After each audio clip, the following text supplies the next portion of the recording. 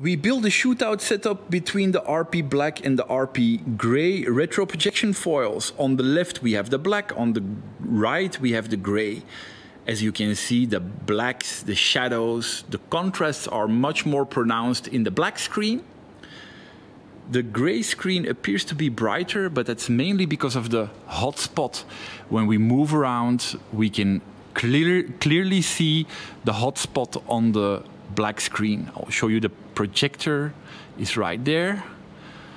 So you can see on the black you have quite a hotspot, while the gray screen is much more even. It has, of course, a much more constant gain than the black. So the black is more a single projector screen, while the gray is quite suitable for edge blending.